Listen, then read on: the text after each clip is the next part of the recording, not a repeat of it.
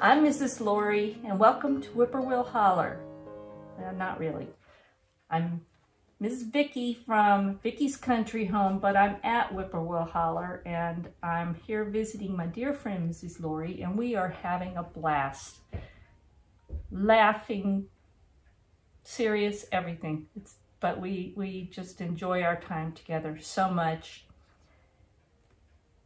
And it's worth coming across the country to see her, even with all the restrictions right now. It's so worth it. But one of the things we've been doing and having so much fun is going to flea markets. And I couldn't wait to get here, and we've been doing that for 2 days and driving around and seeing spots that had memories for her and Mr. Danny. But we've also just been going to those flea markets, and there's so much to see here. So I'm going to show y'all my haul so far and kind of some of the stuff that we've been doing and getting. So let me get started. I found this wire basket, and I just love it. And this is going to hold kitchen towels and be out on my counter, and I just think it's so cool. I love it. You can find old things in Nevada and really nice things, but everything is at antique, and everything is at antique prices. So I really don't buy much there, but I come here and find so many cool things that I'm going to have to ship at home, or Mrs. Lori's going to have to drive out and see me and bring it all, and one way or another we'll get it. So I found that basket, and I found this kitchen towel. It's embroidered, and it says, "Today's menu has 2 choices. Take it or leave it." And that's the way I was raised, and that's the way I raised my kids, so I loved that. And of course, Brian eats everything I make and says he loves it, so we're good anyway. And if you watch me, you know I love my Pyrex bowls, and I found this wheat pattern. And it's just so pretty, so I couldn't resist that one. But then I found these old bowls, and they were all stacked together, and nowhere else did I see any that really caught my attention, but these did. And they're just really nice old bowls, and I love that. So that one, and I got this one,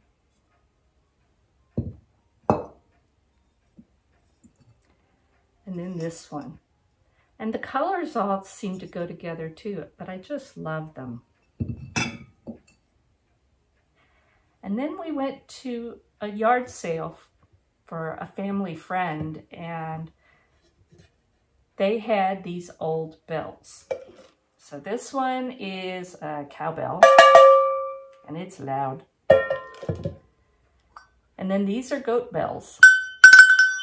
And I'm gonna have to put one on at least one of my goats, just because I've never had bells on them, but that'll be fun, or it'll drive me nuts and I'll take it off. I'm not sure yet. And these aren't that old, I don't think, but I loved them. It's just 2 little rooster salt and pepper shakers, and they just were so cute. So, and I don't even collect salt and pepper or roosters, but I love these, so I got them. Now, my mother-in-law used to collect cast iron trivets, and I was left all of those, and I have her full collection. But I found this one, and I love this one. It's different, and it's got different kinds of legs. It's not just little spikes on the back pegs. It actually has shaped legs. So I bought that, and that will add to my mother-in-law's collection. And growing up, I never had store-bought clothes, except for once a year my grandmother would buy us a Christmas dress. But other than that, everything I had was made by my mother or another grandmother. And so pinking shears were something I knew about very well. And I have a pair, but they're not very good. So I saw this set of 3 and it was for $17.99. And I've looked at new ones to get a better pair to replace. And you know what? They're a lot more than that and there's no guarantees. So I found these and they let me test them out in the store. Mrs. Lori wanted me to cut her shirt and I said, no, I'm not going to cut your shirt. I'll just buy them for that price. But they had a piece of scrap of fabric and I did test them. And these 2 work very well. This is a little dull and it might be able to be sharpened. I think it can be. This one didn't cut as well, but these 2 cut really well. So I was happy with those.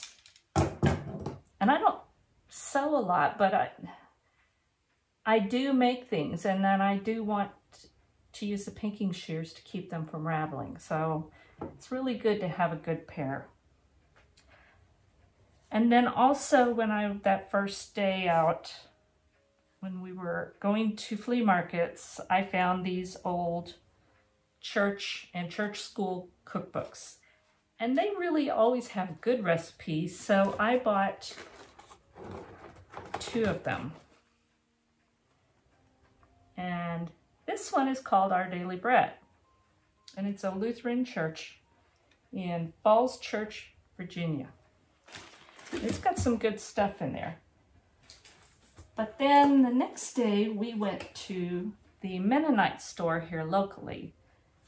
And I think it was the Dalton store. And that was the same store that Mrs. Lori and Mr. Danny used to run years ago. So it was fun going in there because they worked there, but also because they have so much neat stuff at Mennonite stores, and we don't have anything like that in Northwest Nevada. So it's fun going through and finding things. But I found this cookbook in their store that's also called Our Daily Bread. And I didn't get it for that reason. I saw it later. So I have 2 called that, but this one is from the Bell Center Amish community. And it's got really good recipes. And what amazes me as I'm flipping through it is it seems like most of them are sweets. Not all, but there's a lot of sweets in these books. But I also bought these other 2 cookbooks there. And this one is Homemade Mixes, which y'all have seen. I make some of my own anyway. And this one is Favorite Recipes by the Amish Mennonites of Miller, Missouri. And again, it's really good. And again, there's a lot of sweets, but a lot of good recipes anyway. And while I was at the Amish store, they have a lot of things in bulk. And that was one of the things that I wanted to look at. So something I use constantly, but I also snack on it and have for years, is candied ginger. I love it. It's super spicy, kind of has heat, but it's sweet. And I just love it. Ginger's good for you. And for this price, I couldn't pass it up. It was $5.11 for 1.19 pounds. But that's a good amount of candied ginger for that price. And like the last time I was here, I buy these little scrubbies. And I don't know what they're made of, but they're crocheted, I think, and they are just really useful. I bought some and I used them, so I wanted to get some more while I was here.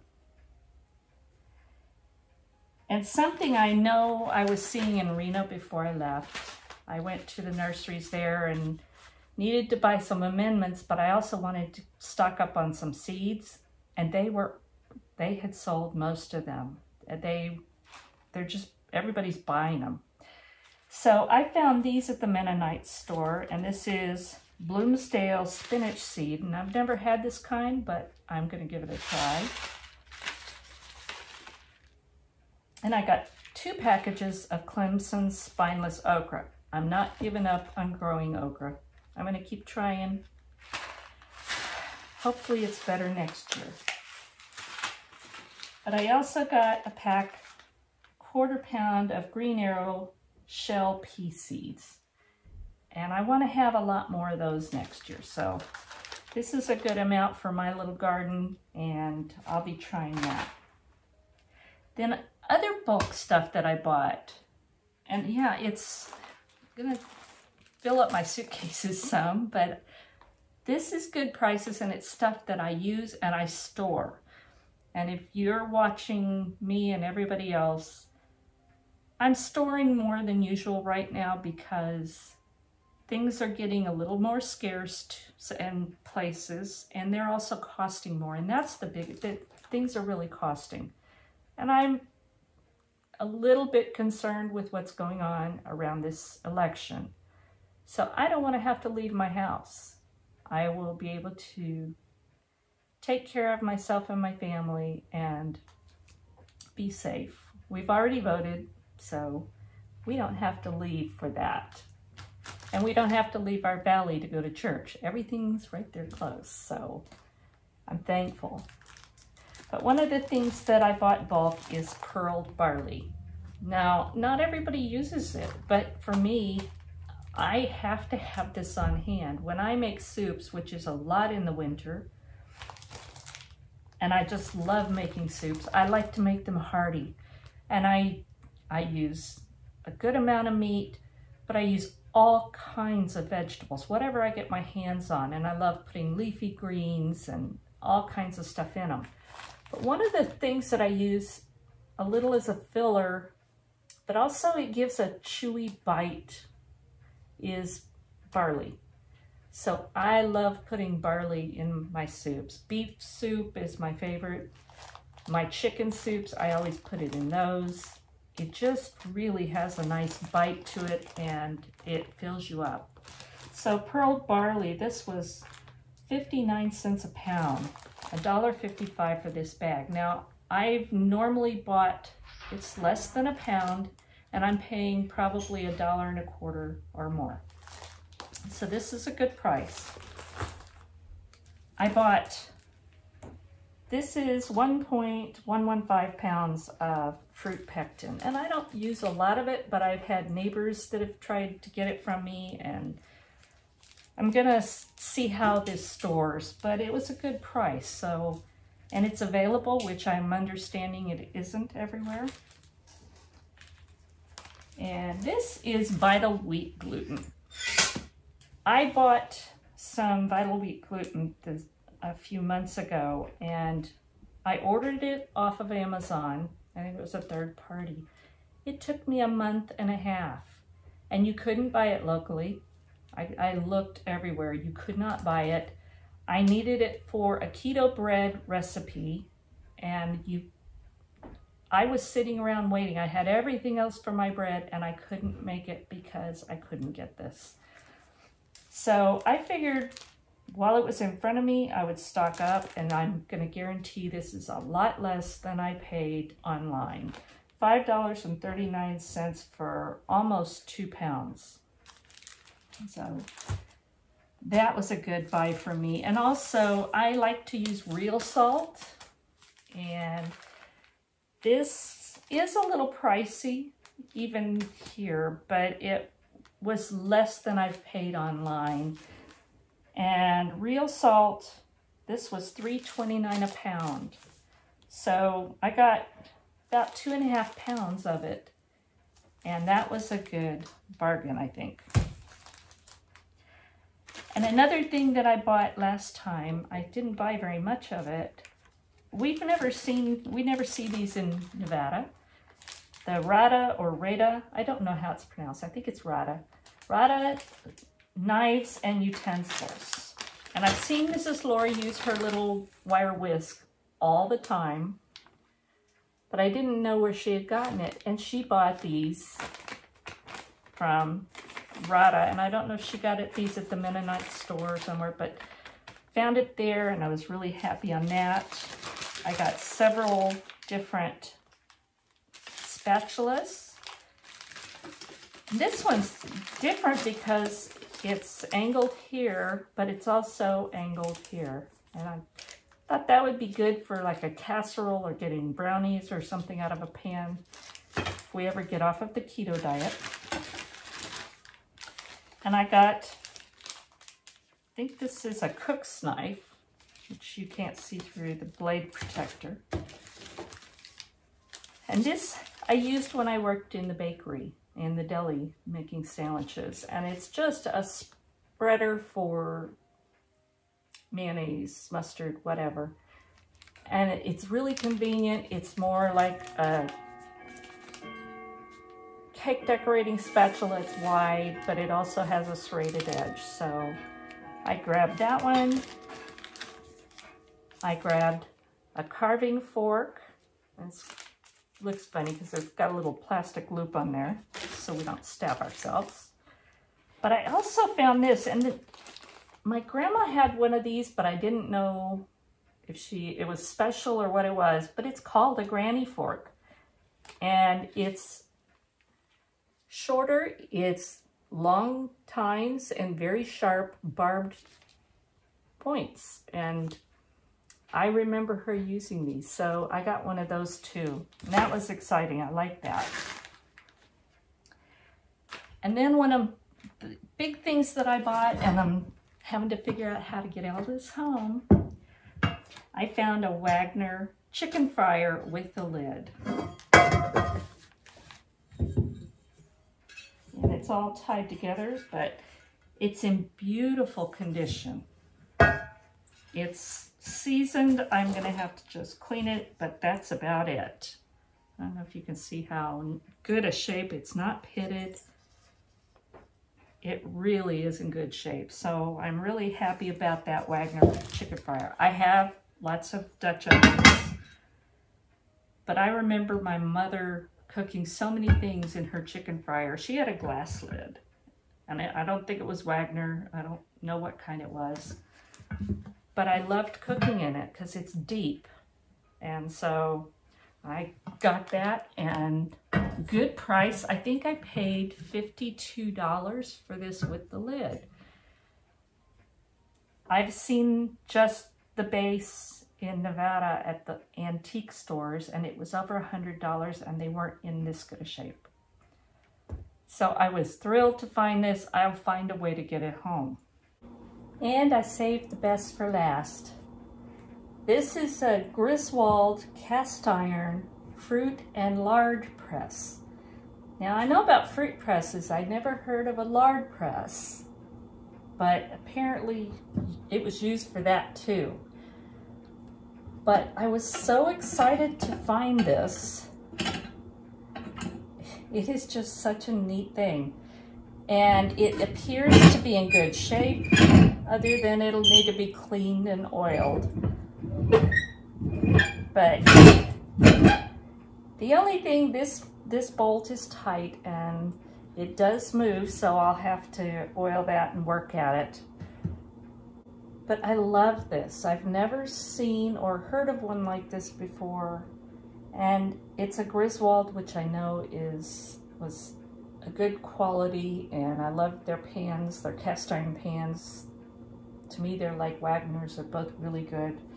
So I was excited to find this. And someday, maybe I'll have enough grapes to make something with. I don't know. But I just loved it. So this was a splurge, and this is going to be the tough one to get home. But I will find a way, even if I have to ship it. So this was $120, and I didn't mind paying that for this. It's worth it to me. I paid $100 for a Griswold waffle iron in Nevada. So this is just such a special thing. So anyway, that is my Arkansas haul so far. We've got a few days to go, so who knows what else I'll find or what else we'll do. And Miss Lori's kind of hiding out this morning. She's doing things around the homestead. She cooked me a wonderful breakfast. It's chilly out. It got down to low 40s, so Hope Cottage got its little heater turned on for the first time, and it was wonderful. It is wonderful. So I hope that you enjoyed this. I hope you subscribe. And for those of you subscribers that aren't seeing my videos, might want to go and unsubscribe and resubscribe. I think a lot of people are telling me they're not getting notifications, and sometimes YouTube does this to you. So unsubscribe, hit subscribe again, and hit that notification bell and tell it all notifications so that you get my notifications, because you don't want to miss anything else that Mrs. Lori and I get up to this week and going forward. Thank you for watching, and God bless you all. We're going to talk again soon.